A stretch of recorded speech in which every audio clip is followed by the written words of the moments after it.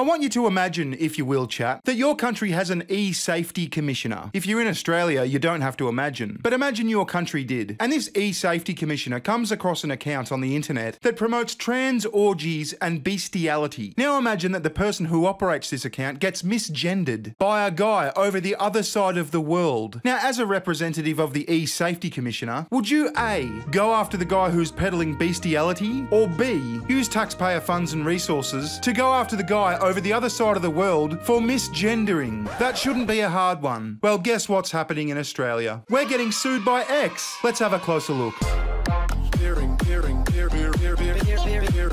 So Australia's E-Safety Commissioner, yes, that's a thing, we have an E-Safety Commissioner, has forced X to take down a transphobic tweet posted by Canadian user Billboard Chris. And X are not happy about it. The Daily Mail says Elon Musk's X sues the Australian government in free speech battle after its world first E-Safety Commissioner ordered an offensive post to be taken down. Daily Mail Australia last week revealed that X faced an $800,000 fine if it didn't remove a post written by Canadian man Chris Elston, in which he misgendered and made disparaging remarks about an Australian citizen, Teddy Cook. Cook, 45, a female-to-male trans man who has advocated for taxpayer-funded surgeries for all transgender Australians, was controversially appointed to a World Health Organisation expert panel. X, formerly Twitter, complied with the request of the government-run E-Safety Commissioner and geo-blocked the post in Australia, but the demand backfired spectacularly when it led to the offending post being reshared in a different format and viewed hundreds of thousands of times. Now, X has revealed it will mount a legal challenge against the Commissioner to protect its users' right to free speech. Fucking A, go get him, Elon. So this Chris Elston, better known as Billboard Chris, has posted something to X, pointing out that this weird fucked up trans person, and by the way, they're not weird and fucked up because they're a trans person, they're weird and fucked up because they're weird and fucked up, we'll get into that later, has been appointed to a World Health Organisation expert panel. The E-Safety Commissioner says, whoa, whoa, whoa, that's hate speech. You can't be posting that. We're gonna fine X if they don't take it down. And then what happens? The Streisand effect. You gotta love it. This thing got so much more exposure than it would have because of the actions of this E-Safety Commissioner. I mean, here's Billboard Chris on inexplicably popular Australian TV show The Project. We know Elon Musk doesn't shy away from a lawsuit, but this time it's the Aussie E-Safety Commissioner in his line of fire in a censorship versus free speech smackdown. I'm Billboard Chris, and I'm on a mission to end what I consider to be child abuse all across the world, the business of trying to change the sex of children. I don't think any unelected bureaucrat, or any elected bureaucrat for that matter, should be determining what we're allowed to say online. There was no incitement to violence or anything like that. This is just my opinion, and I'm entitled to it. While I believe that everyone is entitled to an opinion, I believe that everyone is also entitled to live with dignity. I am transgender. I have feelings. I'm a human being. This behaviour and this sort of discrimination, because it is discrimination, needs to stop. Gee, thanks, random trans woman. How about a bit of nuance on the subject? How about your thoughts on government censorship? On freedom of speech? Geez, what about a simple condemnation of fucking dogs? No, I'm a trans woman. Someone got misgendered, and that makes me sad because I'm a trans woman. Fucking hell. At least a couple of the presenters seem to get it, kind of. Do we want the government scanning X and picking out individual tweets that it doesn't like? Because for one person, what's seen as harassment or abuse is another person's free speech or another person's political or personal opinion. And that line, I don't think anyone's been able to... No, there are clear lines around incitement of violence and things like that, and that would be... But there would be other legislation to deal with that anyway, I think. Now, of course, they showed a massively chopped-down version of his interview. The original, which he has posted on X, seems a lot more interesting. I'll leave a link to the full version in the description. Let's start off with the post about Teddy Cook. So what prompted you to make that post, and what inspired you to post that statement? Well, I read the Daily Mail article, and at the time on the cover of that Daily Mail article, they actually had a picture that Teddy Cook had posted to social media of a dog having sex with a man.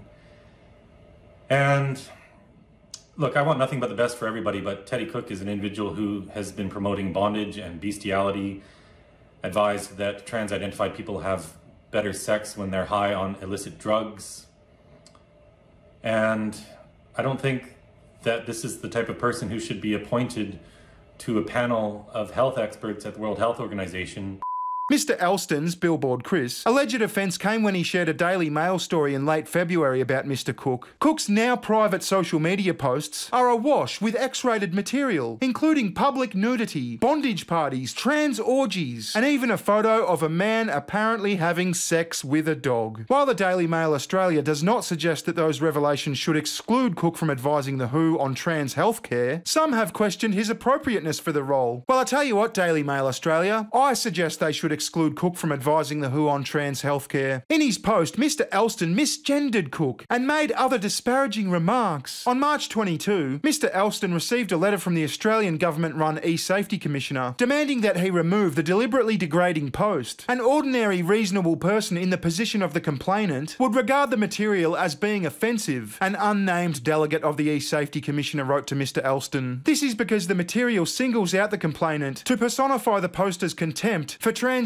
identity, as well as equating transgender identity with a psychiatric condition. It's understood Cook lodged the complaint with the E-Safety Commissioner himself. So what did Billboard Chris write? What was so offensive and so degrading that our government had to step in and order X to remove it from public view? What did he say that was so shocking that our government's now going to have to go to court and defend themselves from X with our tax dollars? Well, I'm not allowed to see it. I'm in Australia. I mean, I could use a VPN and show it to you, but then I'd probably get in trouble with the E-Safety Commissioner. So let's do one better. Billboard Chris actually posted the letter that X received, demanding that they take down his post. To X Corp, I'm a delegate of the E-Safety Commissioner for the purposes of Section 88 of the Online Safety Act, blah blah blah blah blah. Please see enclosed a removal notice given to you under Section 88 of the Act. The notice requires you to take all reasonable steps to ensure the removal of the material from your service within 24 hours of being given the notice. Background. On 29 February, the E-Safety Commissioner received a complaint under Section 36 of the Act about cyber abuse material targeted at an Australian adult that is available on your service. Taking into account all of the circumstances, I have reached the view that an ordinary reasonable person would conclude that it is likely that the material is intended to cause serious harm to the complainant. This is because the material misgenders the complainant and reiterates that this point is deliberate, which is likely intended to invalidate and mock the complainant's gender identity. The material also contains a statement that implicitly equates transgender identity with a psychiatric condition. The statement is deliberately degrading and suggests that all transgender people, and in this case the complainant in particular, have something that is wrong about their psychology owing to their gender identity. An ordinary reasonable person in the position of the complainant would regard the material as being offensive. This is because the material singles out the complainant to personify the poster's contempt for transgender identity, as well as equating transgender identity with a psychiatric condition. I am satisfied that the material is provided on a social media service. The material was the subject of a complaint that was made to the provider of the service. The material was not removed from the service within 48 hours after the complaint was made, or within a longer period that was allowed by the E-Safety Commissioner. The complaint has been made to the E-Safety Commissioner under Section 36 of the Act. The material is cyber abuse material targeted at an Australian adult. On this basis, I have decided to give you the notice. Under Section 91 of the Act, you must comply with a requirement under a removal notice given under Section 88 of the Act, to the extent that you are capable of doing so. Failure to comply with this notice may result in enforcement action, including the commencement of civil penalty proceedings for a civil penalty order up to a maximum penalty of $782,500. Wow. I mean, there's so much to unpack there. But instead, why don't we just have a quick look at the original article that Billboard Chris posted? I mean, he included some comments about said article that I probably can't repeat without being targeted by the E-Safety Commissioner, but it's the next best thing. Okay, so this is what our tax money's being spent on. Defending this guy for being misgendered. Kinky secrets of UN trans expert revealed. Australian activist plugs bondage, bestiality, nudism, drugs and tax-funded sex change ops. So why is he writing health advice for the world body? Yeah, good question. Now to clarify, this person is a biological female. They are a biological female who is now a man. They took the hormones, they've got a beard, they call themselves a man. And Billboard Chris pointed this out, and his position was basically, I'm not going to play into your delusion. Why is this weird freak advising the World Health Organization? A transgender member of a UN panel, I think they mean World Health Organization, that's drafting global health rules, has a kinky track record in everything from bestiality to bondage, drugs and nudism, Daily Mail can reveal. Teddy Cook, a female-to-male trans Australian activist, started work this month on the WHO's 20 expert body, drafting care guidelines for trans and non-binary people. Cook, 45, who describes himself as a professional queer man of trans experience, has a controversial backstory. He's advocated for taxpayer-funded surgeries for all trans Australians and worked on a study about trans people having better sex when they're high on drugs. Cook's social media posts are even more revealing. He's posted about everything from public nudity to bondage parties, trans orgies, and even a photo of a man apparently having sex with a dog. He regularly posts material on social media that is, for some, crude and inappropriate. That includes photos of himself naked on beaches, with his hands covering his privates. Others show him in bondage gear in nightclub settings, or wearing t-shirts with explicit text, such as, "Come in me, bro." Another post appears to show a large black dog penetrating a man from behind. Cook also co-founded a safe sex campaign group called Grunt, which promotes hot, informed sex between trans guys and cis guys. The group published a booklet of photos of trans people wearing bondage gear in graphic sex scenes with multiple partners. Well, this person sounds lovely, and I'm not really someone who thinks we should have an E-Safety Commissioner, but we do, and if they were going to go after anyone, surely it's Teddy Cook and not Billboard Chris. Anyway, it'll be interesting to see how this plays out, but it's pretty funny how this E-Safety Commissioner have done pretty much the opposite of their job. I mean, they're meant to be an apparatus to discreetly take down hateful posts, but all they've done is amplify it. It's like international news now. Can't wait to see what happens. Thanks for watching. I'll see you in the next one. Ta-ta. Bye-bye.